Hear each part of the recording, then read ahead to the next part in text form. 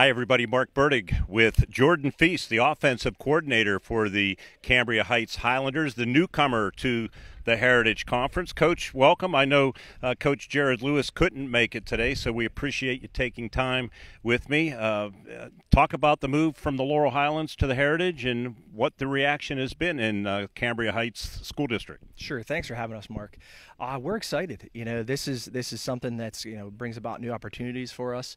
We get to travel to some different stadiums and get to play some new faces and make new relationships with coaches in a whole new conference. So we're very excited about it. Sometimes you can maybe sneak into a conference as a newcomer, but in light of whipping Marion Center 34-0 in the playoffs, I don't think there'll be any sneaking. I think that was an attention getter for everybody across the Heritage Conference, like the shot across the bow. But it was just one of those nights where everything went well for you out at Marion Center. But, that being said, I think it probably gives your group confidence coming into the league. Sure, we definitely have confidence, but our kids are humble. They know the hard work that it takes to be successful.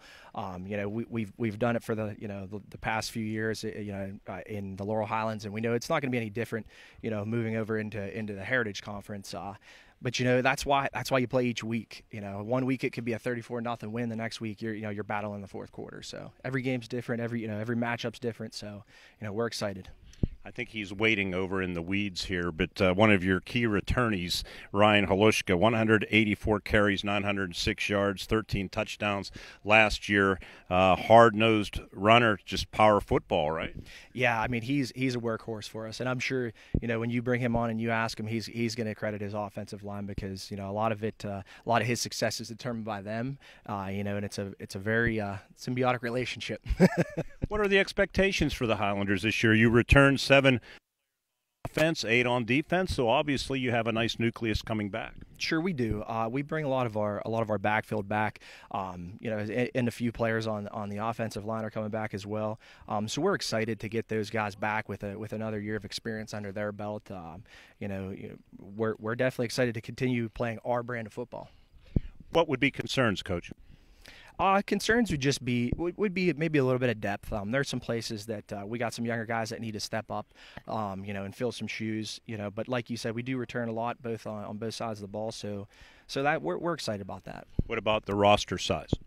Roster size is pretty much what it's been the past 3 or 4 years. We're in the mid 40s, and that's where we've been. So we feel pretty comfortable being there. We have a good group of underclassmen that we know if they need called upon, they'll be ready to answer the bell. One thing when you're in a conference for a good number of years, unless there's a big coaching shakeup at a school, you kind of get familiar with schemes from year to year, from opponent to opponent. That won't be the case this year. With video and everything, it's fairly easy now. But will that make you and your fellow coaches and head coach Jared Lewis's job maybe just a little bit more difficult? Yeah, I think that element's definitely there.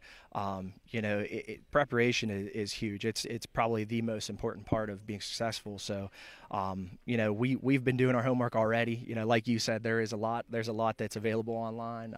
We have a pretty good rapport with some of these guys already. In this conference. Especially like Coach Page and Coach Packer from Penns Manor. So, yeah, it's definitely there. We know that's definitely going to be a challenge, but that's part of the game, preparation. Speaking of Coach Page, your first game of the year will be at Homer Center on August 27th at Madill Field. Kind of a cool atmosphere in the middle of town. I'm sure you guys are looking forward to that. Oh, we're very excited. We know they're certainly a formidable opponent, and it's gonna be a tough matchup week 1, and we're excited about it. Jordan, thanks for doing this. We wish you and your team the best of luck. Welcome to the Heritage Conference. Hey, thanks for having us, Mark. Okay, Jordan Feast, offensive coordinator for the Cambria Heights Highlanders, joining us as we preview the 2020 season. I'm Mark Bertig for Renda Media.